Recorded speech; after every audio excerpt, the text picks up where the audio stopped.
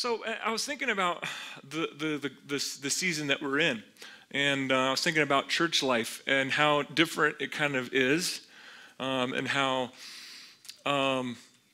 there's a few people in here that have been with us for a very long time. Matt's been here with us for a very long time. Rob, my wife, she's been with me for a very long time. Praise God. Caleb, but there's a lot of guys that have been with us, and I was thinking about it this afternoon when I was getting ready to come in for the study, and I thought of all of the history of this little church meeting in this little building, we've never been closed down like this, ever. And I mean, it's probably the same for all the churches, but I just was thinking about it going, man, this is crazy, and we want to be safe, absolutely. We want to care for one another with love, absolutely. We want to operate in grace and mercy towards people, and we want to think of others.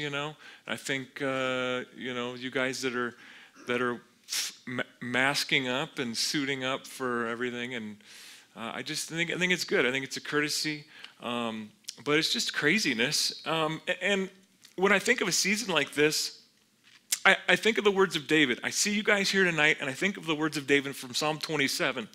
In Psalm 27, David said, "One thing I have desired of the Lord, that I will seek. One thing I desire, one thing I will seek, that I may dwell in the house of the Lord all the days of my life." And there's kind of a reason for it, he says here. To behold the beauty of the Lord. I want to go to the house of the Lord because that's where I'm going to meet God. That's where I'm going to hear what God has to say to me. That's where I'm going to see his beauty. And it says there at the very end of this little section, and to inquire of his temple. He went there to meet with the Lord. That's why he wanted to be there so bad. This is like kind of a little bit of a summation of his thought process. There's one thing I want. Really, when I think of David, I think this is what makes him a king, a man after God's own heart. Because a lot of the other kings, they wanted a lot of things. They wanted good things for Israel. Some wanted good things for themselves and not for Israel. They didn't really care about Israel. But one thing that we see that David is different than so many other kings is he wanted to be in the presence of God more than anything else. That's what he wanted. And do you want to be a man or a woman after God's own heart?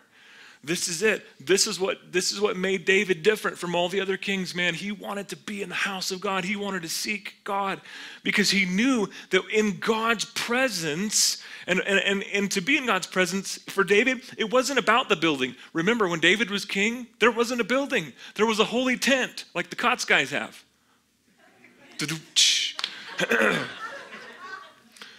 There wasn't a building, though. There wasn't a temple. There was just a tabernacle. There was just a tent. So it wasn't about the building of God. It was about the God of the building. And that's what David was seeking. And we know that because we can look in Psalm chapter 16, verse 11, which kind of tells us what would happen if we go. In Psalm, did I say Psalm? Yeah. Okay, good. I thought I said John. Psalm 16:11 says, "You will show me the path of life." And here it is here. "In your presence is fullness of joy.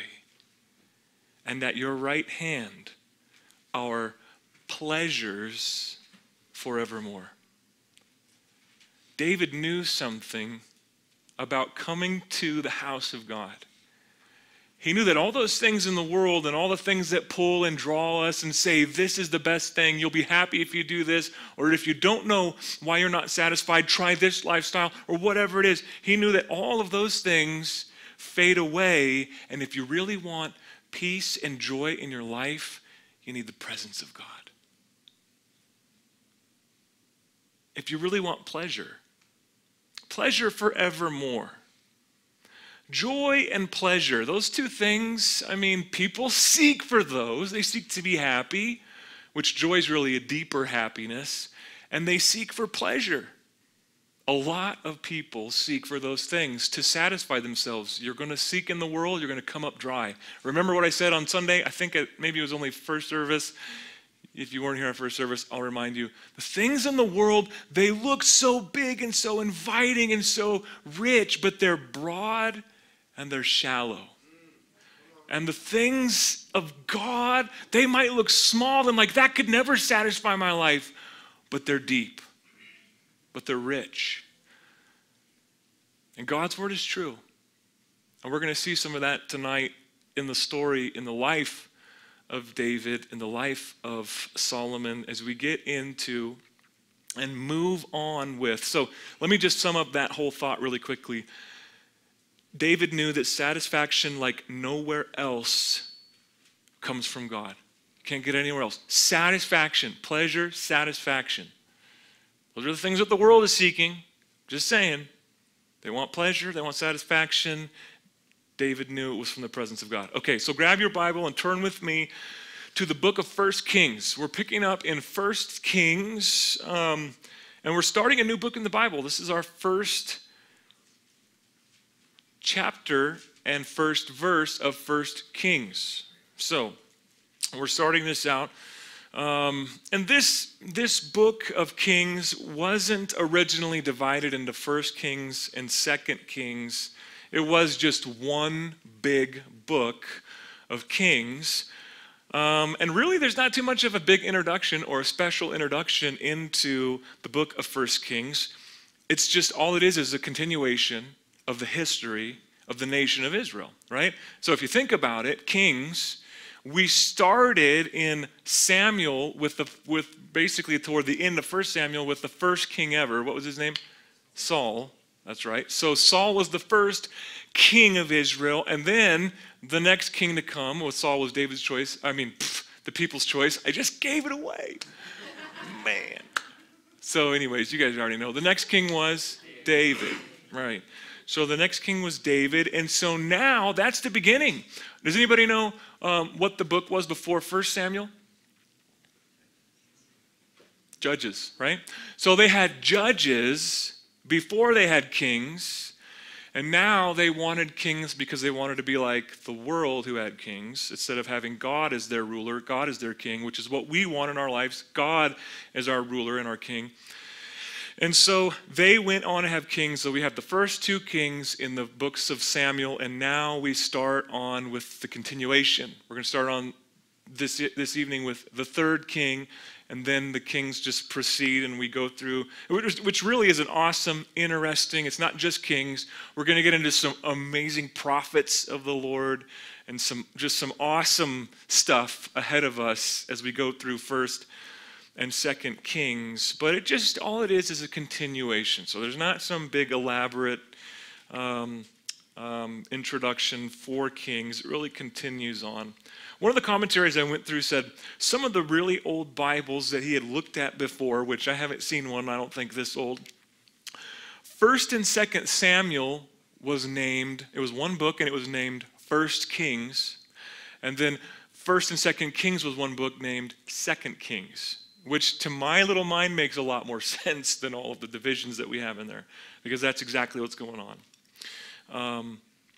But so yeah, we're going to look through a bunch of kings, a bunch of prophets, and we're going to actually, it covers about 500 years of the history of the nation of Israel. We're going to cover the division of the northern and the southern kingdom. Northern kingdom is called Israel. Southern kingdom is called Judah, good. And their captivity is going to go into Babylon. They're going to be captured by King Nebuchadnezzar. But anyways, we're going to see a whole lot of stuff as we move through. So let's start. Let's look at 1 Kings chapter 1, verse 1. And it says, now, wait a minute. Does anybody need a Bible? If you need a Bible, you can raise your hand. We got some Bibles in the back so you can follow along. Okay, everybody's good? Great. Perfect. So, I have some old water from last week. Somebody got me new water?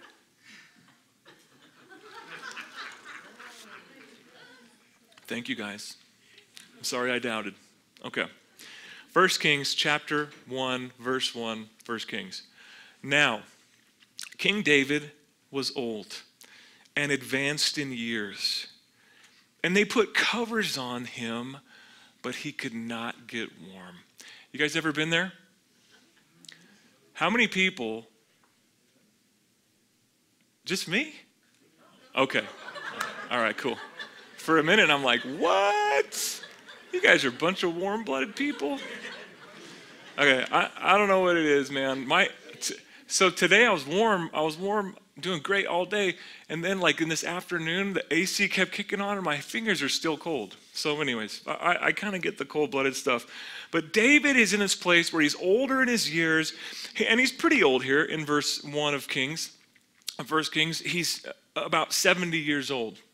So he's about 70 years old, which is pretty old, but I mean, it's not like super duper old, right? 7 years old, pretty old. And the reason I kind of say not super duper old, you know how old Moses was when he started his ministry?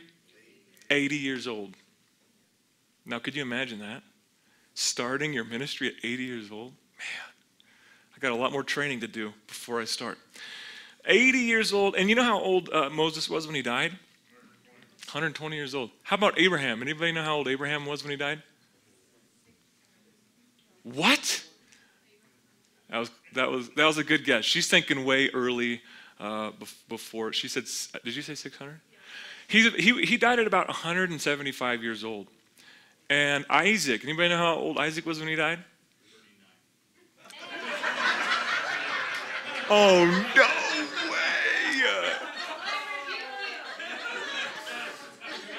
No, that's how old Isaac was when the rapture happened. Woo! All right, we got some good stuff. We got some quick people going on here tonight. Okay, I'm sorry. Isaac was 180 years old when he died. Oh, man. See, that's what happens when you do interactive studies here. Okay. Okay, so anyways, back to the thing. David's 70. He's cold. He's in bed. It doesn't matter how many blankets they put on him. He's cold. And I will say this about David. David has lived a very full and active life. I think David's life was probably more difficult physically and probably especially emotionally, stressfully than a lot of our lives, right? David, if you think, he was a man of war. He was in a lot of battles. He probably took a lot of, knocks, a lot of beatings. He for many years, he was on the run from hiding from his king. Right? In that time in history, he was hiding in caves. He was running all over the land of Israel away from his own king. And so many years, I can't imagine living in the stress of if he catches me. I mean, it's not like if he catches me, oh man, I have to pay him back $20. It's like you're dead, right? It's a big deal. And so there's a lot of stress that happens there. And then also in that one season of his life, you remember he defected and he went and Saul was chasing him, but he went and he lived in Philistine territory, the number one enemy. Talk about watching your back. The number one enemy of the children of Israel. He lived in their land. And then also, I mean, you think about the horrible sin in his life and the stress that caused. He ended up murdering somebody because he committed adultery with Bathsheba, and you remember all this stuff? And so he's got all this sinful stress. Then his firstborn son with her died. And then after that, there was a curse on his life because he disobeyed the commands of God.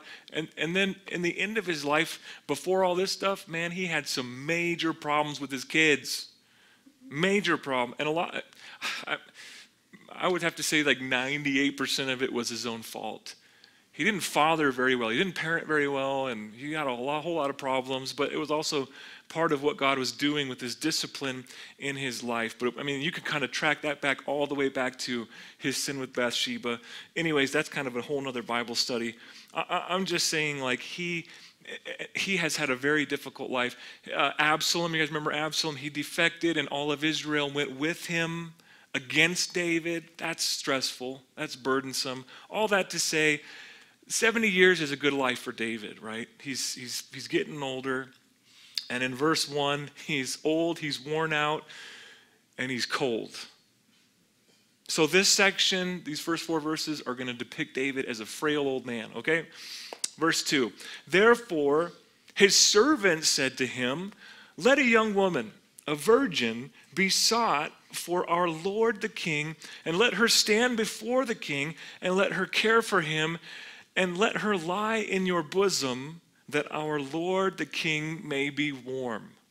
So his servants see him cold in his room, and they get this idea, it would be a good thing for us to get him a young woman to lay in bed with him to keep him warm. Now, before you go on, because right off the bat you think, this is a bad idea. Anybody thinking this? Yeah. You're thinking, this is a man of God. This is a bad idea right off the bat. But I wanted to mention a couple of things before we kind of move on. Josephus, who is a historian, mentioned that these servants there in verse 2, that were the ones that came up with the idea, these servants, he calls them physicians. That these were David's, basically his personal medical guys. And they're like, man, we got to warm David up. And so the second thing that Josephus mentions is that this was actually like a prescribed medical treatment in that culture, in that day and age. It was something they actually would do. So we have David here. He's weak, he's cold. We're going to see that later on in the text, he's confined to his room.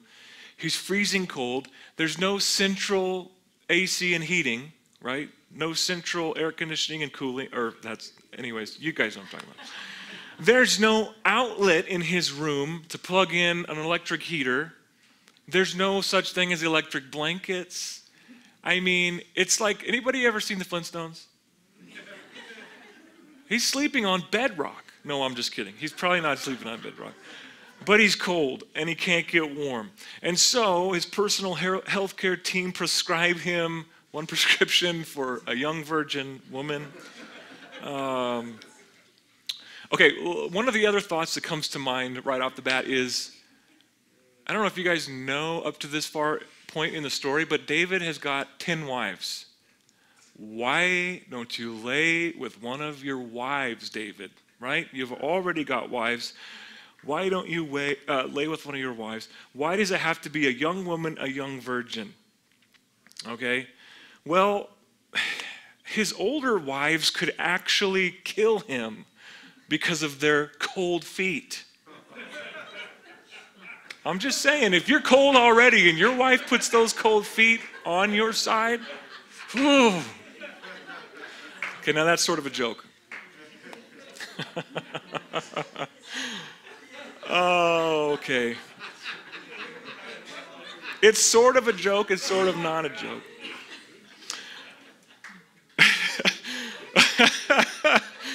Okay. All right. I don't know where I want to go. Okay, so. Okay. So they give him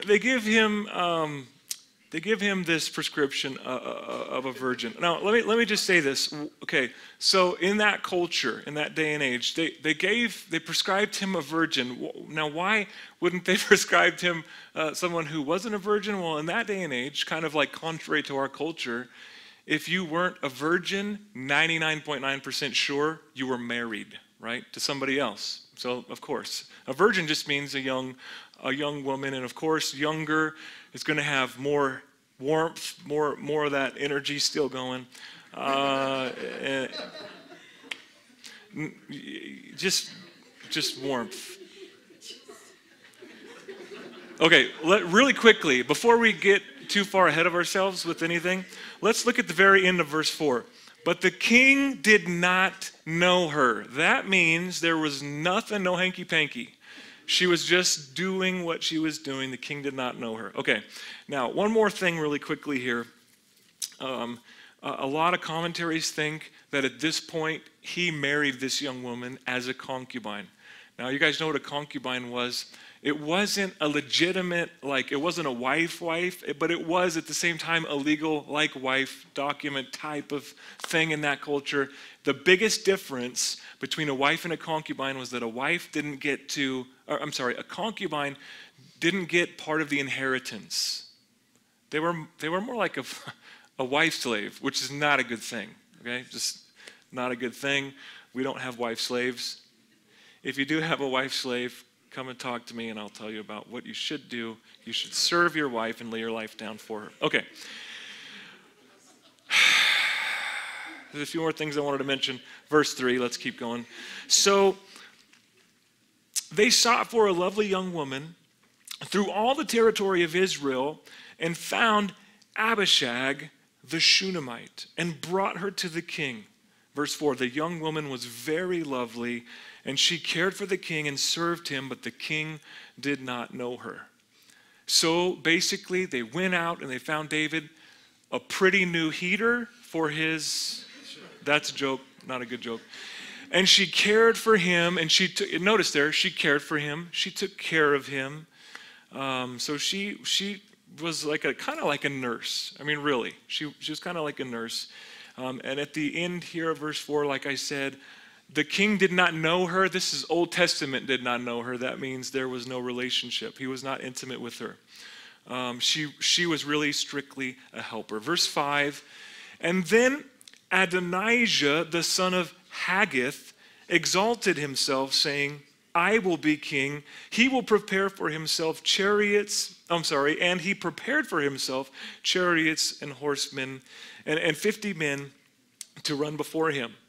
So then next on the scene we have Adonijah. Now I just want to remind you really quickly, that whole first part that we went through, the first 4 verses, really a lot of it was to depict how frail David was during this time as his reign as king. And so what happens? We get Adonijah. Who's Adonijah? He was the 4th oldest son of King David, one of David's sons. He's the oldest at this time because his other 2 older brothers, they've both been killed. There was another brother that is mentioned only when he's born and then never mentioned again. A lot of people just think, well, he probably died, or maybe he just couldn't be the king. Anyways, the next in line is Adonijah, and so he just, what does he do? He does something here that we probably should not do. Let me just say, guaranteed we shouldn't do. In verse 5, what does it say that he did? He exalted who? Himself. He exalted himself. Which is the opposite of what we are to do, right? It's the opposite of what we as Christians are to do. And when I think about exalting yourself, there are so many verses that you could quote about exalting yourself. I think of take heed when you think you stand lest you fall, right? I think of the parable that Jesus told of the guy that wanted to sit at the head of the table. And then when the guy came in that was like the master of the dinner, he took him and said, why'd you sit here? Put him at the foot of the table. Remember the story that Jesus said? He said, when you go get a seat, sit at the foot of the table, and then you'll be moved up into a place of honor. But don't exalt yourself. But the one that I really thought of that really popped in my head when I was going through this study was James chapter 4, verse 10, which says, humble yourselves in the sight of the Lord, and he will lift you up. That's what we want. We want to be humble. We want to not think of ourselves more highly than we ought. And we want God to be the one to lift us up. When we lift ourselves up, there can be and will be most oftentimes a fall or trouble involved. We're going to see that very clearly in the text with Adonijah. There is a danger in exalting yourself because you'll probably be ended up... you'll probably end up being humbled by God. And that sometimes... Anybody ever been in here been humbled by God? Which one's better, being humbled by God or humbling yourself? Usually being humbled by God means he's teaching you a lesson. That hurts. Okay, so, yes, humble yourself in the sight of the Lord. Now, the other thing that might happen to you instead of being, other than being humbled by God, is you might end up living your life outside of God's plan for your life, which isn't a good thing either. In fact, I think it's worse. I pray if you go outside of God's plan for your life, I pray he humbles you big time and you come back. That's what we want. We want to be in God's will for our life. And being humbled and being back where God wants is always better, because God's plan for your life will always turn out better than your plan for your life. I mean, guaranteed, God's plan is better. I mean, when God thinks of you, he thinks of your future, your eternity. When you think of you, you're often thinking like, me now. That's it. Me now. Nothing else. God doesn't do that. His plan is better. So I would encourage you, young people in here, middle-aged people in here, old people in here, pray for God's plan. Seek God's plan, his will for your life. Amen? Okay. So what we're going to see here, though, is we're going to see him do his plan, and then he's going to get in a whole lot of trouble. But he ends up doing the same thing that his brother did, his brother Absalom did. If you flip back and look in Absalom's life, what did he do when he wanted to take over? Well, he assembled these chariots and these horsemen and basically got together his military entourage that wasn't authorized by the current king, but he got it together anyways to take it on out in public to show everybody, look, guys, here I come. I'm coming up as the king. So he just went ahead and did whatever he wanted to do to try to persuade the people that he was legit, but he wasn't legit, so he should have quit. Now that, I don't know what age group you're in. Okay, verse 6. Let's keep going. And his father had not rebuked him at any time. Okay, this is Adonijah. This is the son. Verse 6, we're getting some new information. David had not rebuked him at any time, saying, what have you done so? Or why have you done so? He was also very good looking, and his mother had borne him after Absalom. So the first thing we see in verse 6 is David really, he hadn't been a good father to him. He hadn't rebuked him. He never got in trouble. So he became a spoiled brat. I remember having those conversations with my kids. I'm telling you, I'm disciplining you because I don't want you to turn out to be a spoiled brat. And then I have a little 5-year-old sitting there go, what's a spoiled brat? It's somebody really that only thinks about themselves and wants everything given to them. And man, it's not a good thing. Spoiled brats, not a good thing. Watch Willy Wonka and the Chocolate Factory. There's a girl in there. Anyways, now David hasn't been a good father. Now, let me just say this disclaimer. I don't want to go into like psychology or that kind of stuff, but there could be a reason. And one of the reasons I would say, or something that we can kind of get a hint of from the text, is that David's father might not have been that great of a father to him. And the first thing that comes to mind is when we meet David. You guys remember the scene? Samuel comes to anoint the next king. And what does Jesse do? Jesse brings all of his sons. And Samuel goes through and God says, not that one. That one looks good on the outside, but I see the inside. You remember that? And he, next. And finally Samuel goes, do you have any more kids? And he's like, oh, I got the one out in the field tending the sheep. And he brings the little scrawny sheep tender kid in who has the heart of gold, who has a heart after the Lord, and who's going to be the next king of Israel. So we see that's kind of a weird little dynamic to their relationship. The second reason that I kind of would say that is David wrote a whole lot of Psalms, a whole bunch, and we never see his dad mentioned once in the Psalms. But we do see his mom mentioned twice. And David refers to his mother as the maidservant of the Lord. It seems like his mom was a godly influence in his life. And his dad wanted him to keep track of the sheep out in the field. So it's just an interesting thing to just kind of say, well, maybe David had it rough, but let me just say this as well. No matter what kind of childhood, no matter what kind of father you have a better heavenly father, and you have a great example. And don't let those things be an excuse. Don't let those things be an excuse. Don't let a father who left and is absent be an excuse for bad behavior. Don't do that. You have a father that loves you and gives He would give anything for you. In fact, he loved you so much, he gave his most precious thing, his only son, to die for our sins. Amen? Okay, and the second thing that we really see was going against Adonijah is he was good looking. You might go, what? That's a good thing. Oh man, I don't know. That could get you in a whole lot of trouble. And Adonijah seems to be the kind of guy that like knows he's good looking, right? Like, yeah, that's what's up. Anyways, I don't know. Okay. Verse 7. Then he conferred with Joab, the son of Zeruiah, and with Abiathar, the priest, and they followed and helped Adonijah. So he brought his plan to a couple of people. But Zadok, the priest, and Benaiah, the son of Jehoiada, Nathan the prophet, Shimei, Ray, and the mighty men who belonged to David were not with Adonijah.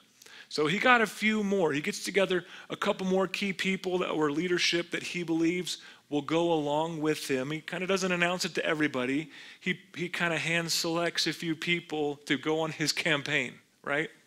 Because he knows there's a lot of people that are going, what are you talking about? That would be loyal to David. And of all the people, is there anybody in that list that you see that you go, what? Yeah, Joab. Joab is a crazy guy. The more we get to know him, I think the more he's just kind of unpredictable. He's loyal to David, but then so often David will tell him to do something and he doesn't do it. He does something totally opposite, but he kind of has the attitude, well, I'm thinking of David's best, and so that's why I killed his son that he told me not to kill. You know, this kind of stuff.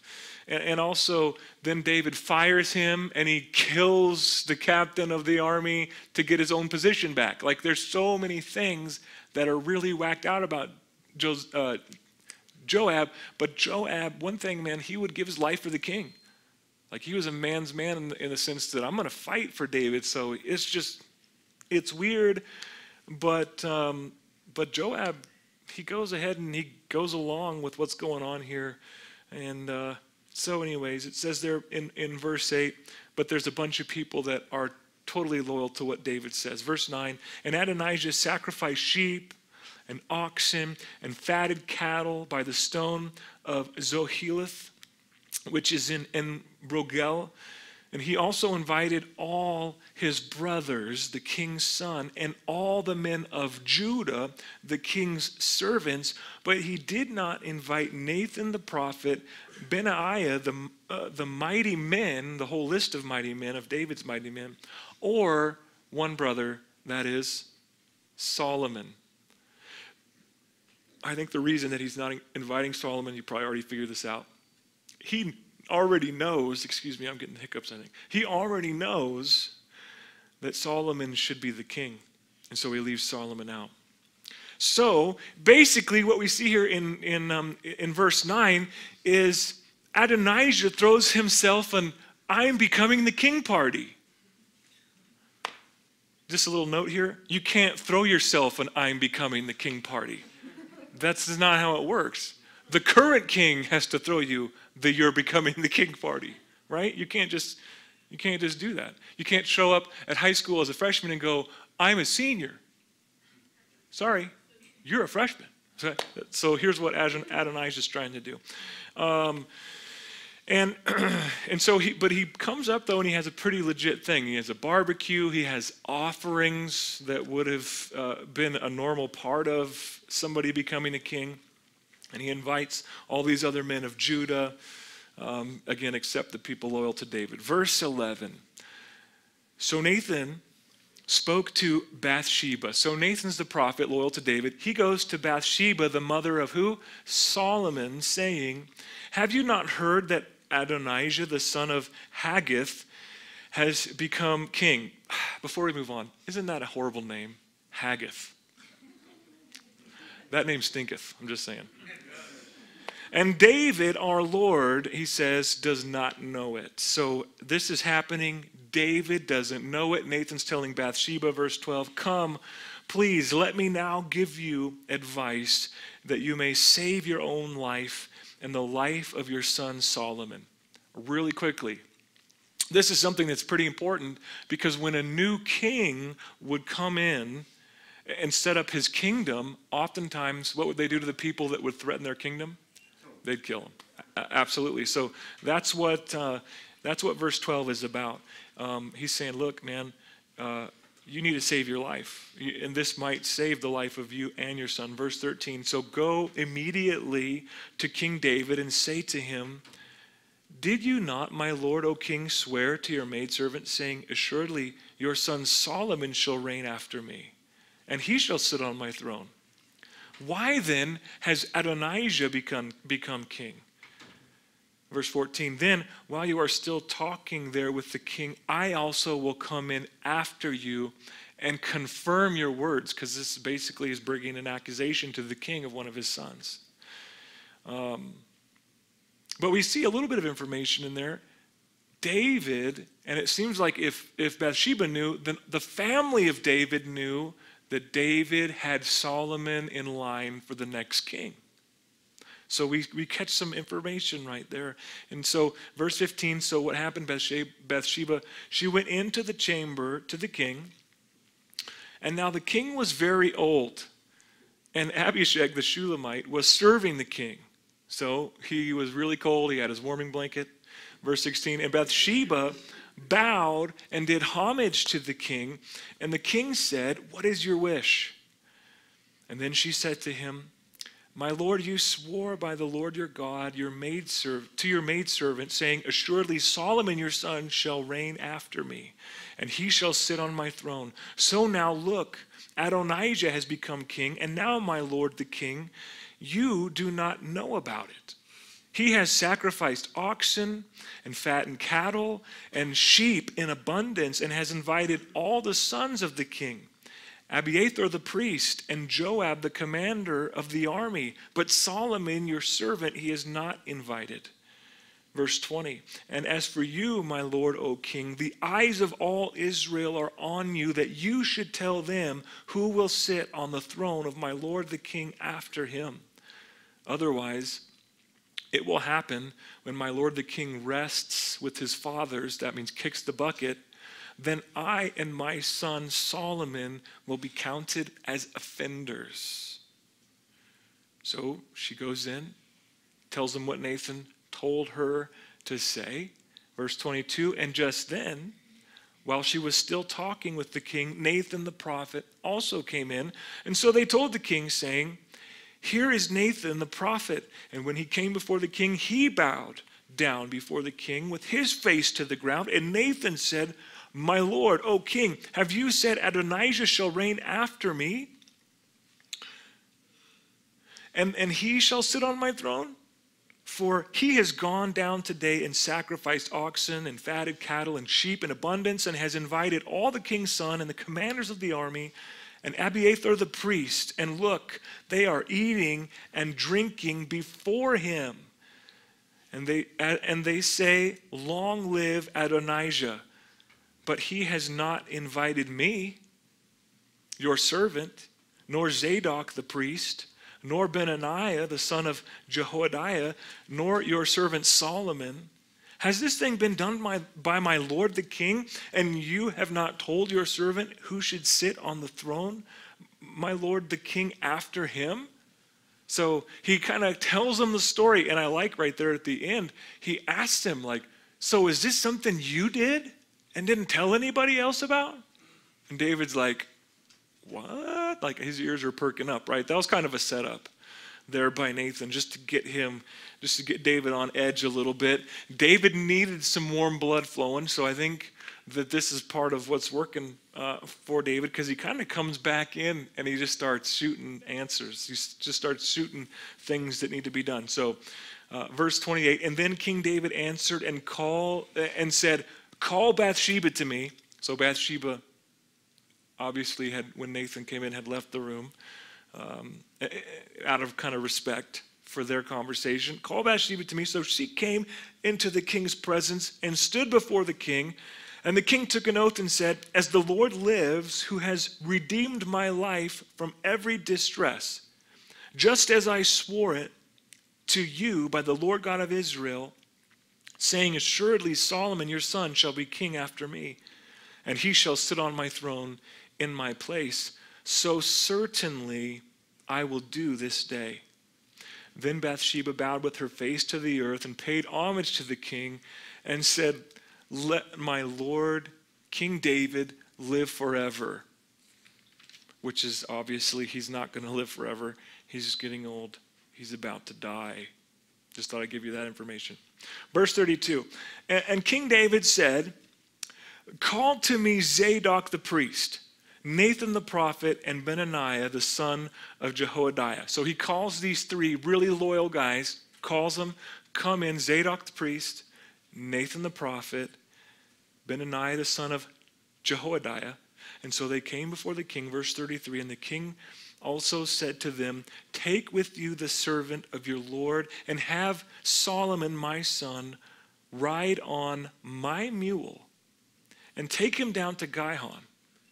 And there let Zadok the priest and Nathan the prophet anoint him king over Israel, and blow the horn, and say, long live King Solomon. And then you shall come up after him, and he shall come and sit on my throne, and he shall be king in my place, for I have appointed him to be the ruler over Israel and Judah.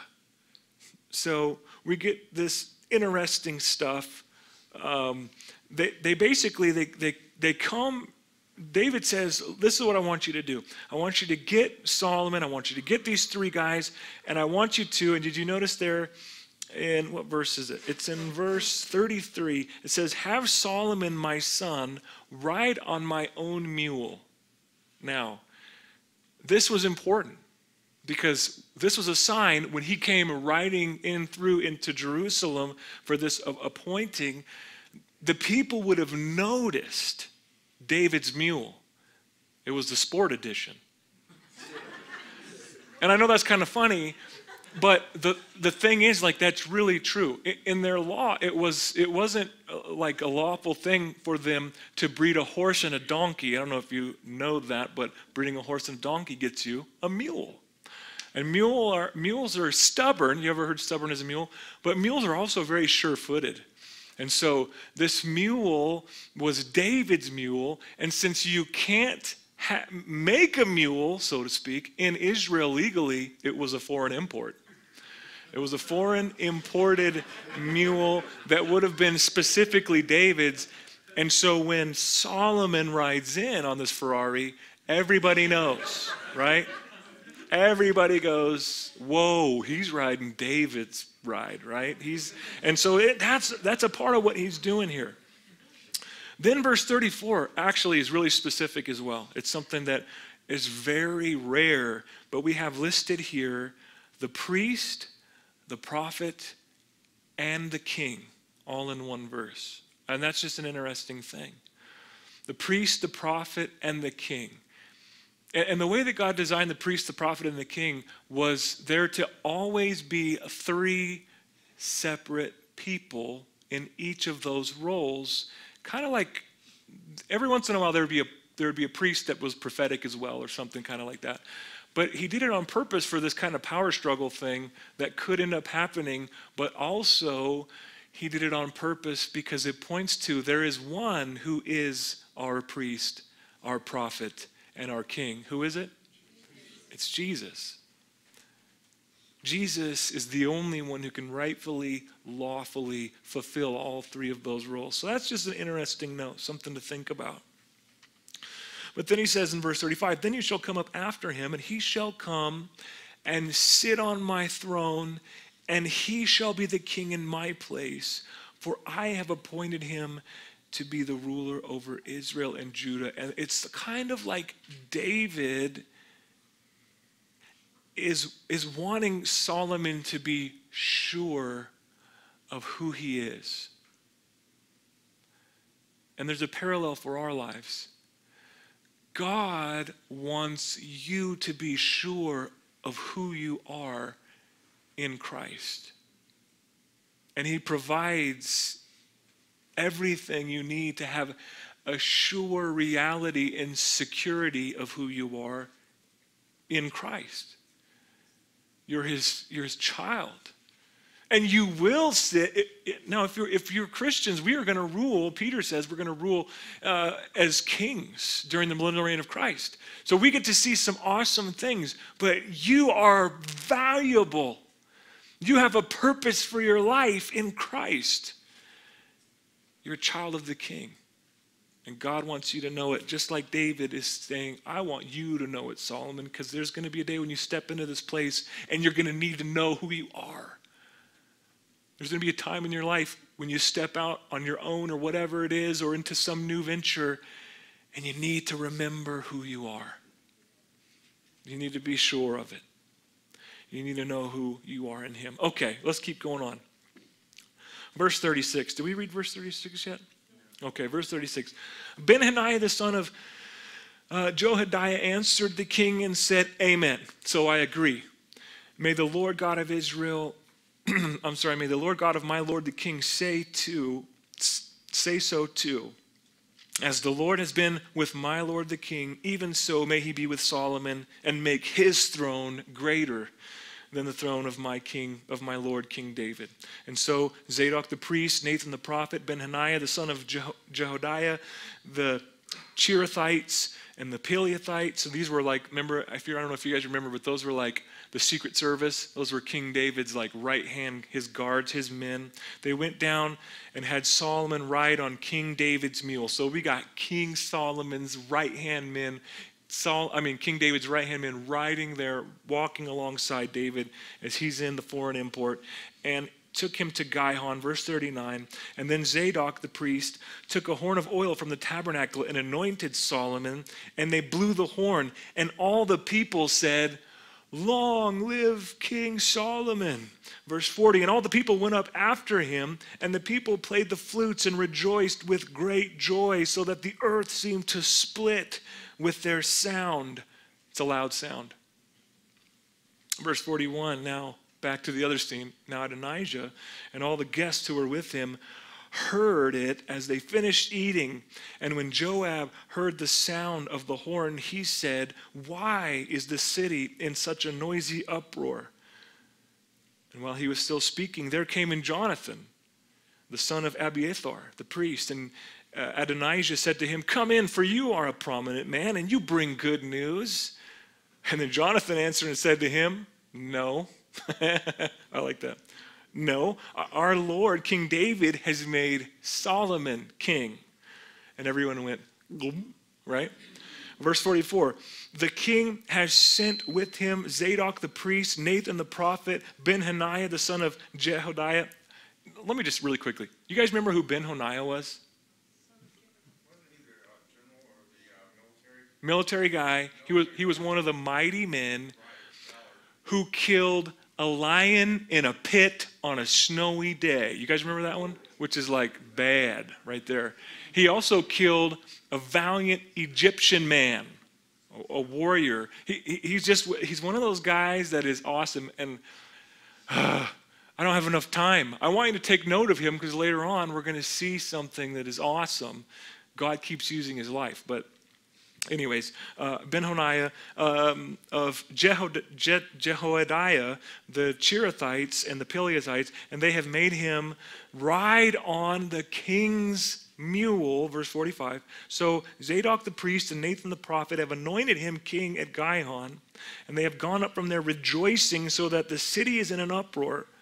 This is that noise that you've heard. Also Solomon, he sits on the throne of the king.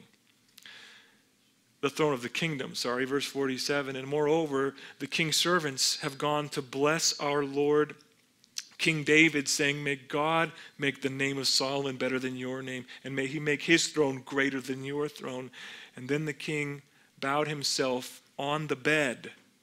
So we got David, he's kind of bed-stricken, bedridden. He bowed to Solomon.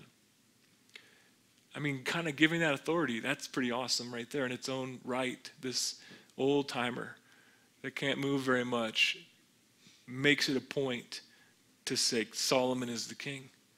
And he bows before Solomon on his bed. Verse 48, and also the king said thus, Blessed be the Lord God of Israel, who has given one to sit on my throne this day while my eyes see it. So all the guests who were with Adonijah were afraid, and they arose, and each one went on his way. Stand up, get the jacket. I think my mom's calling me right now. Dinner's ready. And I just ate and spoiled my dinner. She's going to be so upset. So verse 50, now Adonijah was afraid of Solomon. Now let me just give you a little perspective. Solomon, Adonijah's, I'm guessing, 20s, late 20s, early 30s. Solomon is 17 years old as he gets ready to take the throne of Israel. And Adonijah, older brother, is afraid of Solomon, saying, indeed, Adonijah is afraid. For look, he has taken a hold of the horns of the altar, saying, let King Solomon swear to me today that he will not put his servant to death with the sword. So he runs to the altar and he grabs the horn. It's kind of the horn's kind of the idea of like Ollie Ollie Oxenfree, home base. You can't hurt me here because I'm holding on to the horns and I'm in this holy place, which is kind of a common thought in that Middle Eastern culture, but really not in Israel. No, because God's a God of justice. And so the priests would actually take you out to stone you. Like, come on, I know you're trying to hide here, but let's go. We got to execute this sentence because God is righteous. And what you are doing isn't. So anyways, he goes pleading like, I have the horns of the altar. It's kind of like an old Western, right? Where the guy, he goes to hide in the church. You ever seen those? And they're like, you can't get me. It's a, what is it called? Sanctuary, right? I was going to say safety zone. No, I'm sorry. Those are the safety videos from work, right? Safety zones. No, okay, whatever. But anyways. So that's the idea. And so Solomon at 17, and I really wanted to get into the next section. I'm not going to be able to get there. I'm sorry, guys. It was so good for the youth. And I had them stay in. Hopefully you guys heard some of the word and got fed tonight. Anyways, verse 52. Then Solomon said with this wisdom of a 17-year-old, if he proves himself a worthy man, not one hair of him shall fall to the earth. But if wickedness is found in him, he shall die. So King Solomon sent them to bring him down from the altar, and he came and fell down before King Solomon, and Solomon said to him, go home, right? Go to your house, get out of here. And that's what happened. He went home with that warning, and we're going to see next chapter. Do you think he was someone who would heed the warning? Personally, when he doesn't heed the warning, and I gave it away, and I'm sorry, but one of the things that you see there that I really think is he was getting at was, you're 17 years old. You're not going to kill me. And then he died. I like that. But anyways, what we were going to see with Solomon, no, I don't like that he died, but what we're going to see with Solomon is that he is a man, a 17-year-old of his word. It's so awesome. He does everything he says he's going to do. He's an upright teenager. I mean, someone to strive to be like, right? It's an awesome thing. Let's all stand together and let's pray. God, we come before you and we thank you for who you are. And we thank you for who we are now that we know you. God, I thank you tonight that for those who know you, we can be right with God. We can know that we're not on the wrong side. We can know that we're not frustrating God. We can know that we're right with him, and it's not by doing a whole list of works. It's by trusting in the finished work of Jesus Christ. By faith you have been saved. By faith you have been saved. And not even just faith, but by grace through faith. By grace you have been saved through faith, and that not of yourselves is a gift from God. Thank you for the gift of our salvation. And that all we have to do is accept it and then allow you to change our lives. Allow you to work in us. And we find what David found that we looked at the very beginning. That we love to be in your presence because that's where the fullness of joy is. That's where our pleasure is fulfilled, in you. And so we thank you for that, God. God, I pray that you'd be with us as we go out, Lord. Help us to be bold. Lord, help us to not be fearful, Lord. But I pray that you would, and this is that weird disclaimer I don't really like, but help us to be safe, Lord. Help us to be safe and to care for others and to have love for other people in this season and in this time. God, we thank you again for your word. We thank you for your faithfulness in Jesus' name. And all God's children said, amen. Amen. God bless you.